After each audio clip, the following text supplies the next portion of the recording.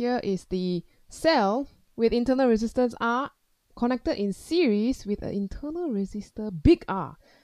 Okay, what are we trying to do here? Oh, it's a graph question. The resistance R EMF is fixed, so those are constant. That's good to know. The internal resistance of R changes over time. Oh, so this thing is changing. Which graph best shows the variation of current with the internal resistance? Whenever there's a graph question and you're not sure where to start, why not start with some equations? Okay, or actually, let's choose 2 points first. The starting and the end. So what happens when internal resistance increases? So if you think of it logically, when R increases, there's more resistance in the circuit, so what happens to the current? Current will decrease, or more resistance, less current. Everything else is constant, yeah? So if you look at your graphs, you can already eliminate at least one. This one. Shouldn't be constant, it should decrease. So you can maybe write in somewhere in your paper, current should decrease when there's more resistance. Now the rest, they're all decreasing, but some are curved, some are, I don't know. Let's see. To know the trend, you need to know what is the equation that links together current I as well as your internal resistance R. So why not we start with Kirchhoff's law? Let's say I pick a point here and then I follow the current, and that's called a complete closed loop. So the EMF here will be equal to the current times the potential, well, I times R times I times R lah, okay. Let me just write it down.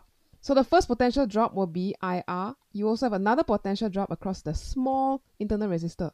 You can simplify this to IR plus R.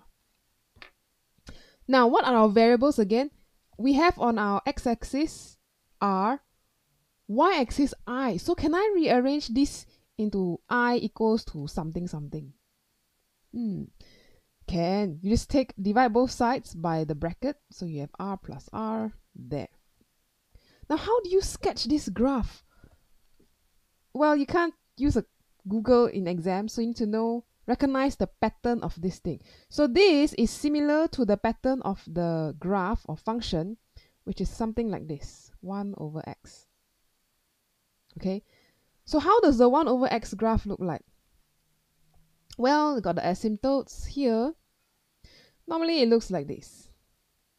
Okay, I won't draw the, okay, there's negative part there, but don't worry about the negative part. Let's just look at the positive part for now. So a normal graph of 1 over x looks like this. But you say, Miss, what if there's an E on top? What if there's an R over here? Now, let's do the R. Let me show you how to do the R first. So if you have equation of I against R, like this is how the graph will look like.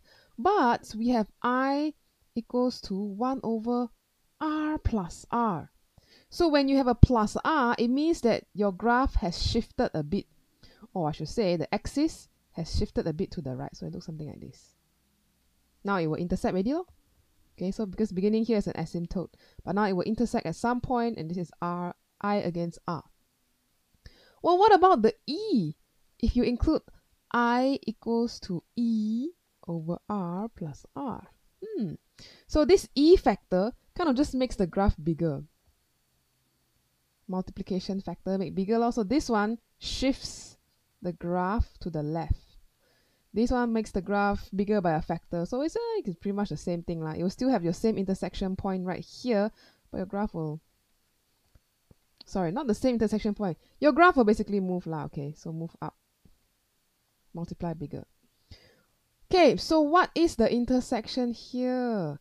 Now this point is when R is 0. When R is 0, it just means what happens when you only have a battery and a resistor? Will you still have current? Yes. Will the current be infinite? No. You still have a resistor there. So although you have no internal resistance, you will still have a value right here. So it's not going up to infinity. So this is the most likely graph that will suit this question. Okay, applying a bit of maths there. So, first thing, I don't think C is correct because it's supposed to be a curvy, supposed to follow the 1 over x kind of graph shape. So it's not this one already. Not straight, not linear, I should say. And between A and B, they are both following the shape of y proportional 1 over x, that kind of graph, but the intersection makes a difference. Here you are saying there's no intersection, it goes up to infinity. No, when current is zero, when internal resistance is 0, there should still be a current, a finite current, because there is still R in the circuit.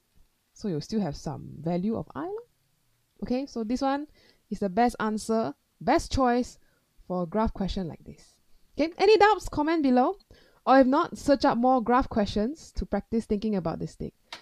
Okay, that's all for this question. See you in the next one.